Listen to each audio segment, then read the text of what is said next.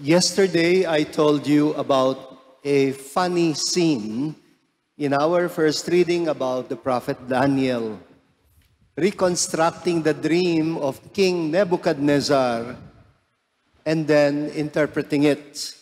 Today, we have another funny story from the same book of Daniel, this time about Belshazzar, the spoiled brat, the spoiled son of the former tyrant, Nebuchadnezzar.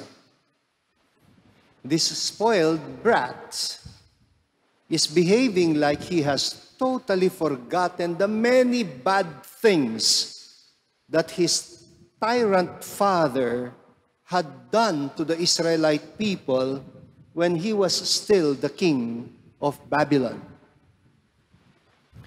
It was his father who plundered. It was his father who plundered the Israelite nation.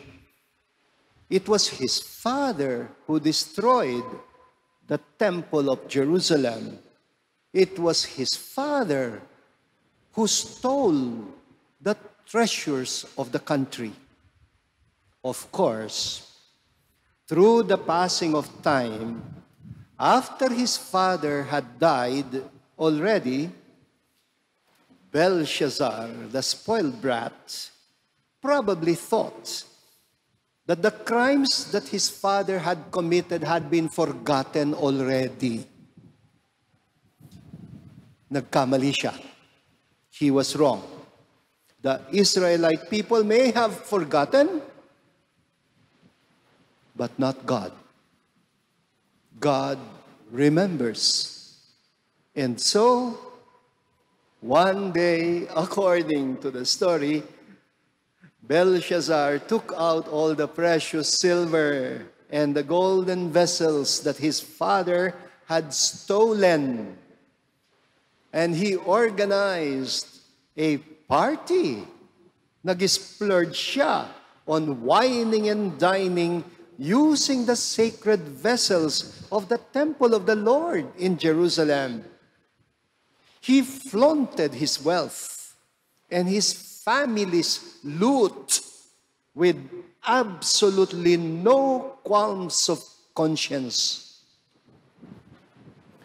The writer says, they also did this while worshiping their gods made of gold and silver and other precious metals and stones that had also been stolen by the father.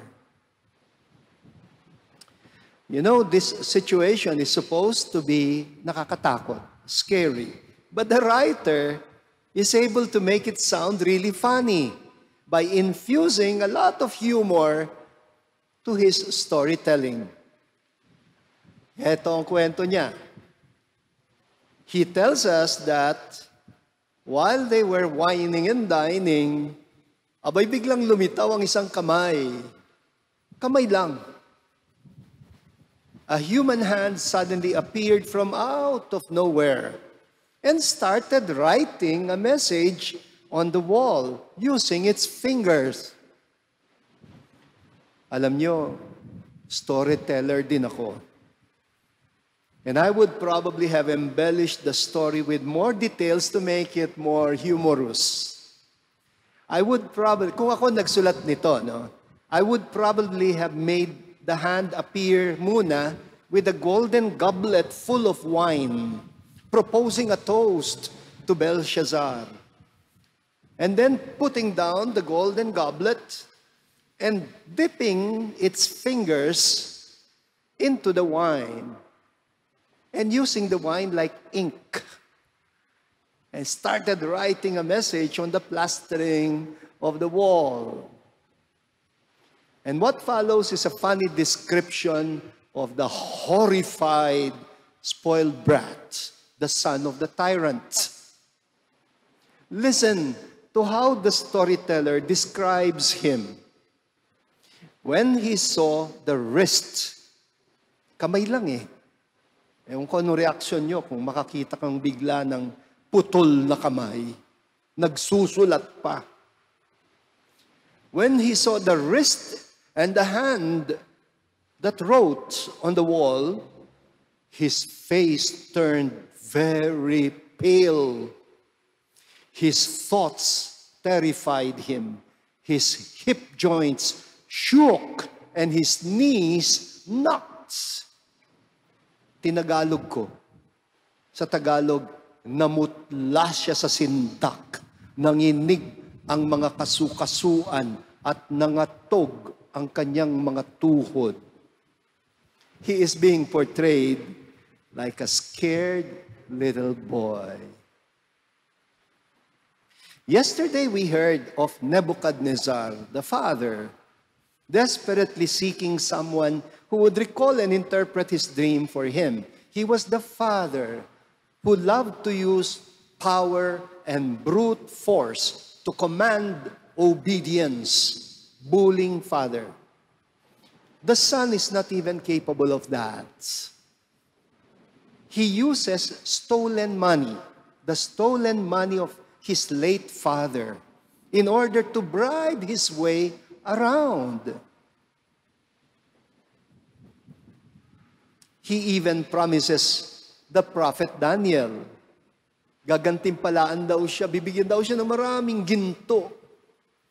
He would give him a fat reward if only he could read and interpret the writings on the wall. Alam nyo, si Daniel, the prophet, before Belshazzar, parang katulad din ni Jesus before Pontius Pilate. We have a prophet who is calm and serene before a very nervous king. And the prophet, inisnab niya ang pera ng hari. Inisnab niya ang pera ng hari. Listen to what the prophet said. Nung binibigyan siya ng pera to read the writings on the wall and to interpret it, sabi ng propeta, "You may keep your gift, sir, but I will read the writing on the wall for you to tell you what it means." And here is how I would paraphrase what the prophet said. You know well that the vessels you are partying with were stolen by your father. They are the sacred temple vessels. And look what you're doing. You're desecrating them with your profligate lifestyle. And you really think nobody remembers? You are wrong. God does not forget.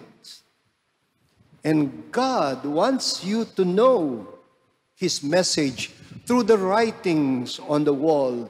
Mene, tekel, peres. He is warning you. He is warning you that He will put an end to your tyrannical dynasty. Tutuldukan ang iyong dynasty.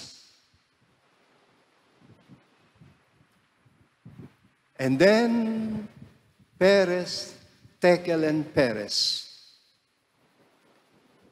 you have been weighed and have been found wanting.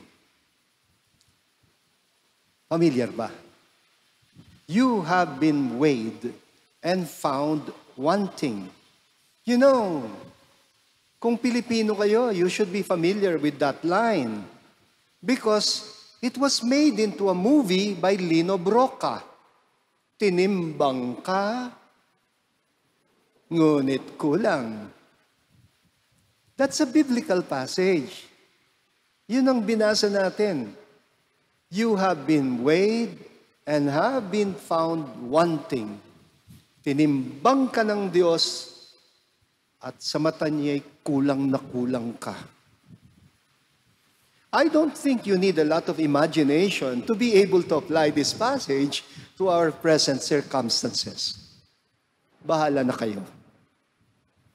Like Daniel, Jesus in today's gospel sees through the nakedness and the emptiness of the souls of the power wielders and the power brokers. On this day, as announced, we are celebrating the color red. And it should be clear to all of us what red means. What red really means.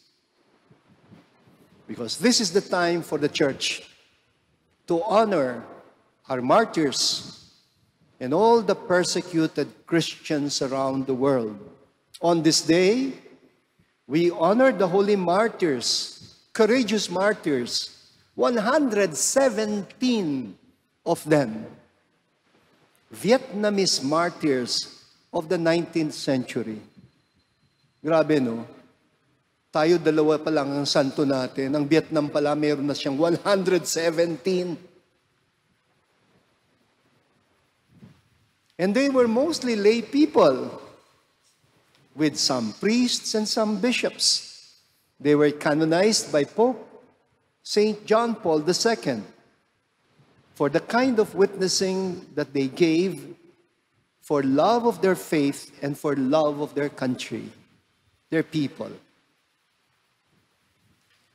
Alam nyo, if we were to come up with a list of all the Christian martyrs who had courageously faced persecution and death, and if we were to write all their names with blood on the walls of this cathedral will not be enough for the hand of God to write all of them.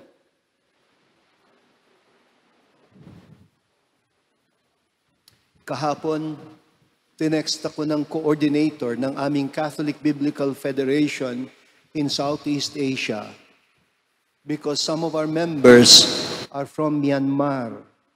And you know that I have been praying for Myanmar since the time nung nagsimula yung takeover ulit ng military dictatorship. The priest informed us yesterday that many priests were arrested yesterday in Myanmar. They are now in jail, and their bishops do not know where they were being incarcerated. This very moment, our Catholic Biblical Federation is holding a meeting. Kung hindi ako kailangan magmisa ngayon, I should be in that prayer meeting. But I told them, I will be thinking of them at the Red Wednesday Mass. So this very moment, our federation, in the Catholic Biblical Federation, are holding a prayer meeting to encourage the priests who have been arrested and are now incarcerated. And most likely, they are also being tortured. Let us please support them with our prayers. While listening to Father Jerome reading the Gospel, I imagined Jesus talking to them and saying to them exactly what he said 2,000 years ago. He said, I myself will give you wisdom in speaking so that all your adversaries will be powerless. You will speak in a manner that your adversaries will be powerless to resist or to refuse. Let us pray for all the persecuted Christians around the world, and let us unite ourselves with the holy martyrs of the Church, who are the foundation of the body of Christ. Let this Red Wednesday be a day of celebrating our witnessing as disciples of our Divine Master. The Lord be with you. And with your spirit. And may Almighty God bless you, the Father, the Son, and the Holy Spirit. Amen. Go in the peace of Christ. Thanks be to God.